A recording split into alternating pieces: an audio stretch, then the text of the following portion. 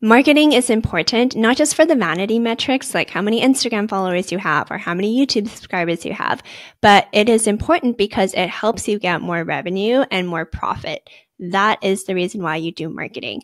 It is absolutely useless if you have like 100,000 followers, but you're making $0 in sales. So we need to actually build an intentional community of your ideal customers, not just your friends and family, because they're not going to bankroll your business, right? You need actual customers that are going to pay for your products in your community. So we're going to talk about how you can build an intentional community of your ideal customer that will actually buy your products.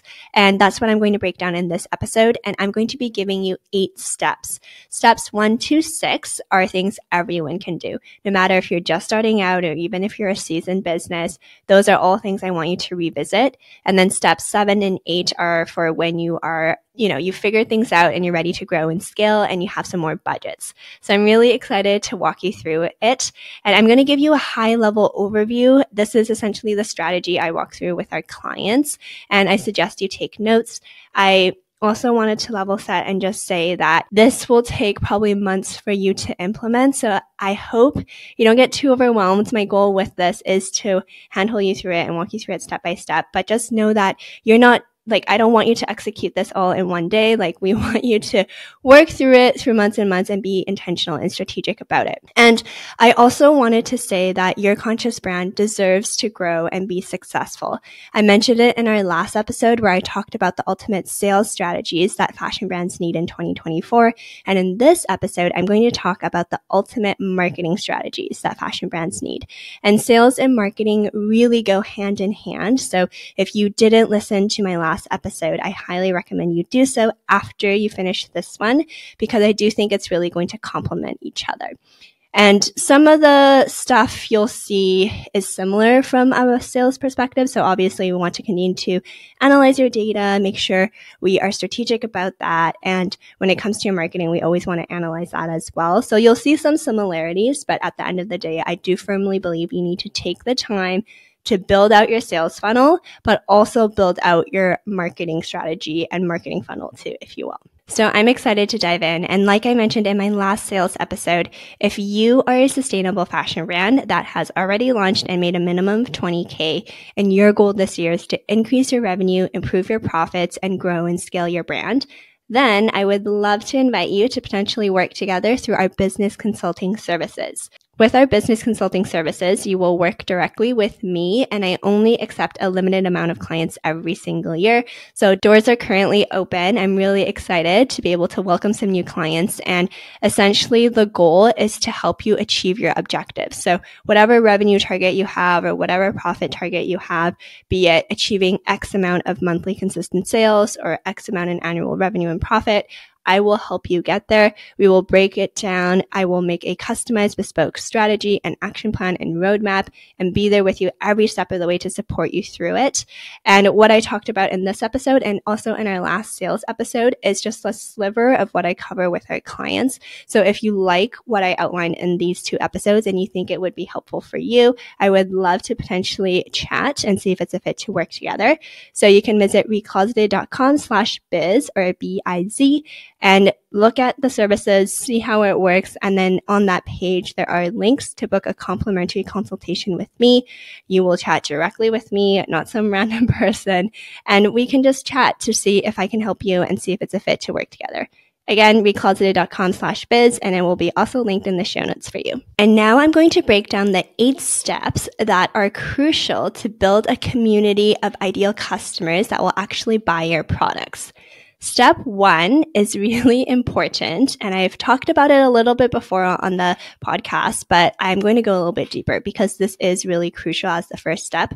So step 1, without any more delay, is figuring out your ideal customer. So this is important, and you want to be as specific as possible. We want to narrow this down. And I know that sometimes when I talk about figuring out your ideal customer or focusing on a niche, people can feel like they're leaving money on the table. And what I will say is, instead of looking at it like that, you're actually really resonating and being able to connect with your ideal customer. Because when you're first starting out, you have limited time, limited resources, and limited budget.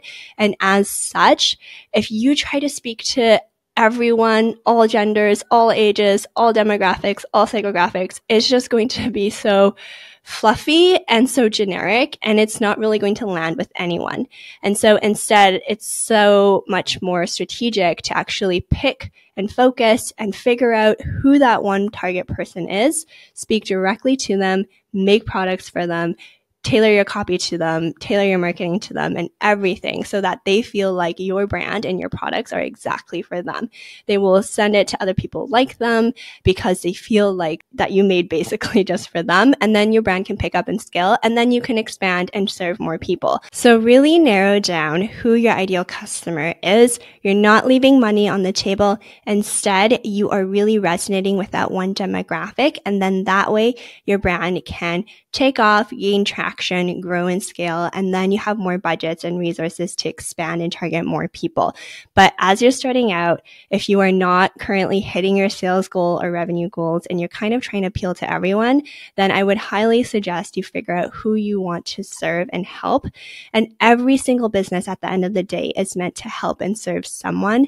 So my pro tip here is to pick someone that you are really passionate about supporting, because you're going to be thinking about this person day in and day out, 24/7. And if you don't really care about them, it doesn't make your job very fun. So pick someone you actually care about helping. And if it's yourself, if you are currently feeling like there's a gap in the market, you can't find products you want, that is fine. But also don't make your lived experience everyone's lived experience. You want to make sure you go out and get enough data. And I'm going to speak to that in step 2.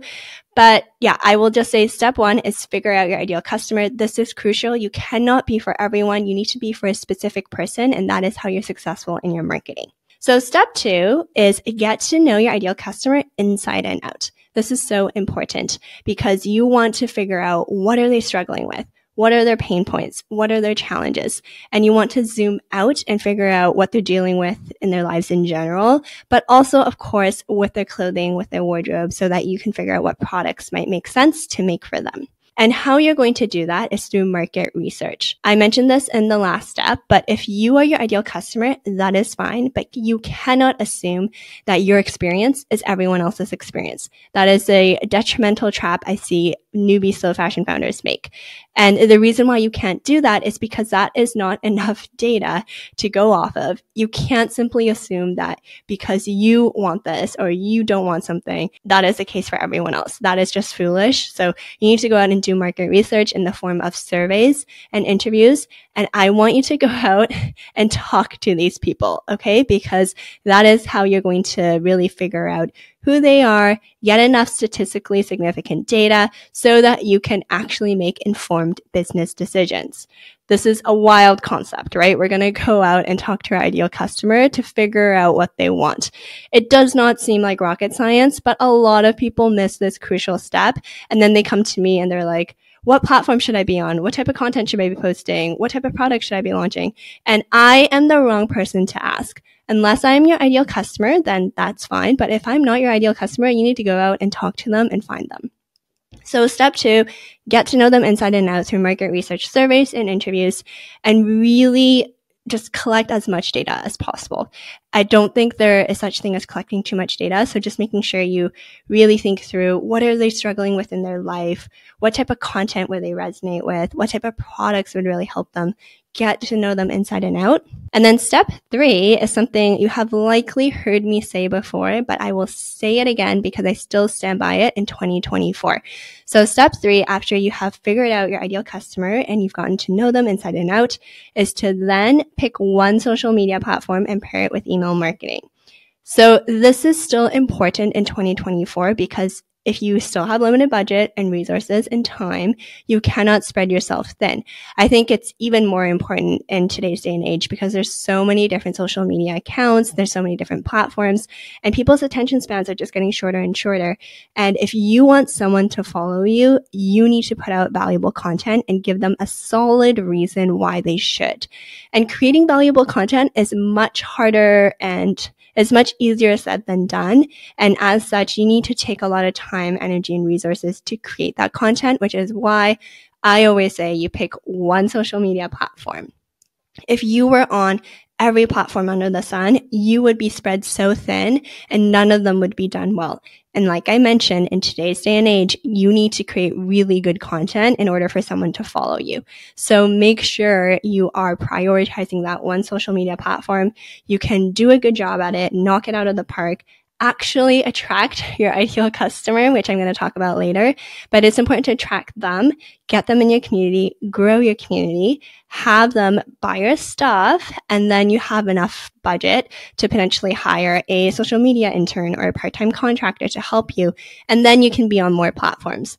But very similarly to picking your ideal customer / choosing your niche, I want you to do the same thing with your social media, because again, as a startup, small business, you don't have all the time, resources, and budget in the world. So we need to be strategic about it. And I also recommend pairing your one social media platform with email marketing, because you are not at the beck and call of algorithms, and that is customer real estate that you own. So you always know your first name, last name of your customer, and then the email address, and you know that if you email them, they're going to get it. So it is really, really important, and every D2C e-com brand should have a really good email list. So I always recommend you do that. And then my last tip here is that in regards to the social media platform you choose, people always ask me, Selina, what platform should I be on? What's going to be the best use of my time?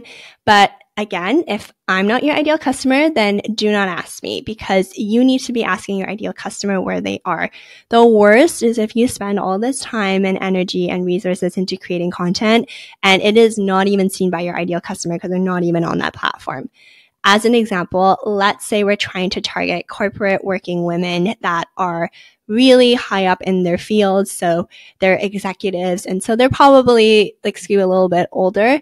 It might make sense probably to be on LinkedIn. But if you're on TikTok trying to reach this older demographic, it probably won't work, right? So this is just me guessing, but you need to go out and get that market research data to validate it, because it is so important. If you're going to only be on one social media platform, you need to really be strategic and make damn sure that it is the right one and they are actually there. So really take the time to figure that out. Another example I want to illustrate is I once had a client that was making sustainable wedding dresses, and her target demographic was brides-to-be, and brides-to-be spend a lot of time on Pinterest because they're pinning things as inspo. They're trying to, make mood boards and all this stuff. So for her, it made sense for her to be on Pinterest.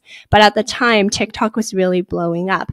And I told her that yes, she could be on TikTok later, but as of right now, it made the most business sense for her to be on Pinterest. And she listened to me and she was able to do really, really well for her first launch because she focused on Pinterest. That makes sense for her business, but it might not make sense for your business if you're trying to target males, let's say, right? So really think about where your ideal customer is, and that will help dictate which social media platform you should be on. So the first 3 steps, so important: figuring out your ideal customer, getting to know them inside out through market research, and then picking one social media platform and doing email marketing as well. And then step 4 builds upon all of that. Step 4 is to create valuable content.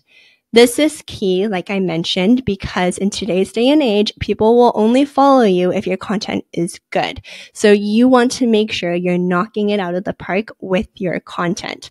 And here are some questions you can ask yourself. So you can pause this episode and just journal or jot down your thoughts. But these are just some prompts I came up with to help you figure out what content you should develop. So first of all, who is your ideal customer?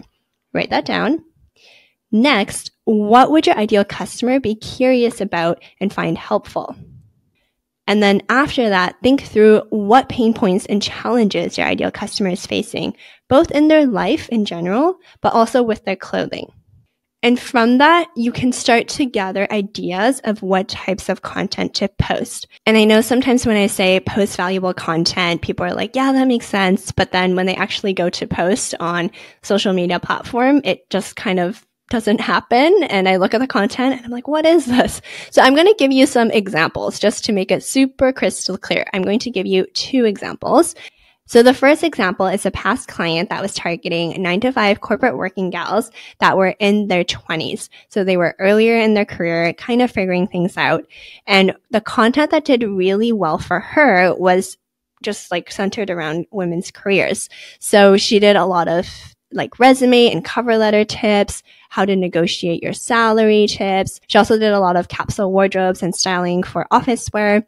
And her line was great because it was high quality, really cute, fashionable pieces that could be worn a lot of different ways, was versatile because a lot of the early 20s don't have a huge budget for their wardrobe and they need to be able to style things a lot of different ways and they need to be able to, go to date night or happy hour. So she did a lot of that capsule wardrobe collection type of content that did really well for her. But then also she did a lot of career advice content, which does well because it helps with the virality of the account and also the shareability. Because if the tips are really good, guess what?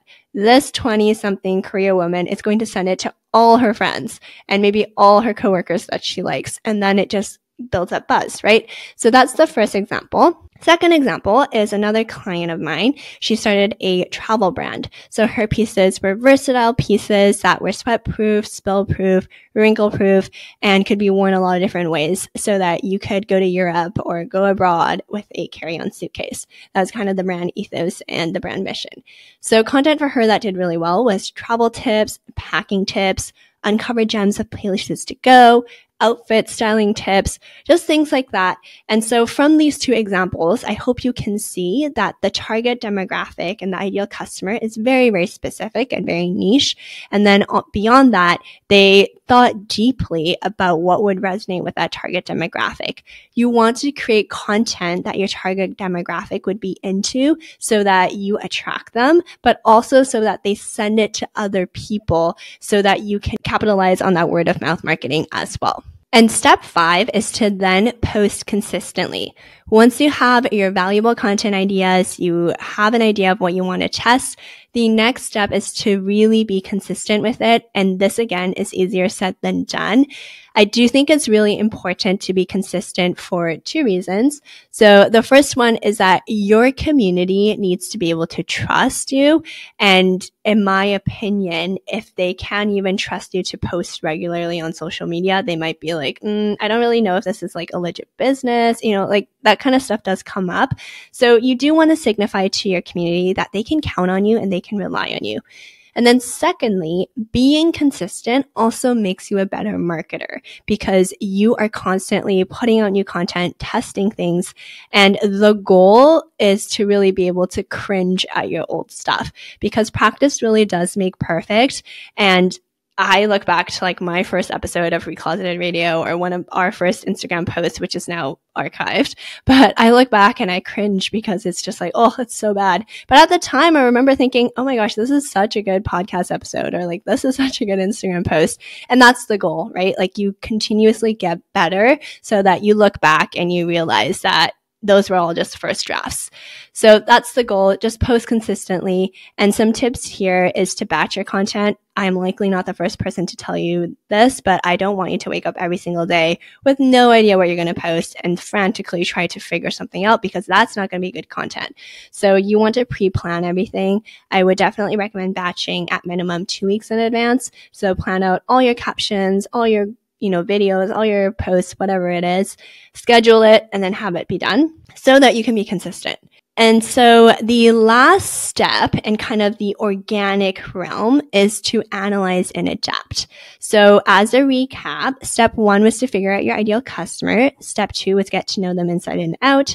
Step 3 was to pick one social media platform and also email marketing. Step 4 was to create valuable content. Step 5 was to be consistent. And step 6 is to analyze and adapt. So with your marketing, I want you to pretend like you're a scientist, okay? I want you to have a lot of different hypotheses around what might work, what, you want to test, and just be curious about it. I want you to test a lot of different things to really figure out what's going to stick and what's going to land with your ideal customer. Take your ego out of it. I know sometimes if you're creating content, you can get upset if it doesn't do well. But at the end of the day, if you're a scientist and this is just like a little lab test, then it's fine. It's not that you're a bad marketer or you suck at making posts. It's just that it's a test and it didn't work, and that's fine. You move on and you keep iterating and you keep testing. Okay, so this is really important. We need to see what's working and what's not. I talked about analyzing and adapting in my last sales episode. Exact same thing here with your marketing content. And this goes without saying, but do more of what's working. And if something isn't working, analyze why. Is it because the video is too long? Is it because the first line in the caption sucked? Is it because, I don't know, like just the content in general, your ideal customer doesn't care about it? Really dig deep and see why. And yeah, just get scientific about it. Take your ego out of it.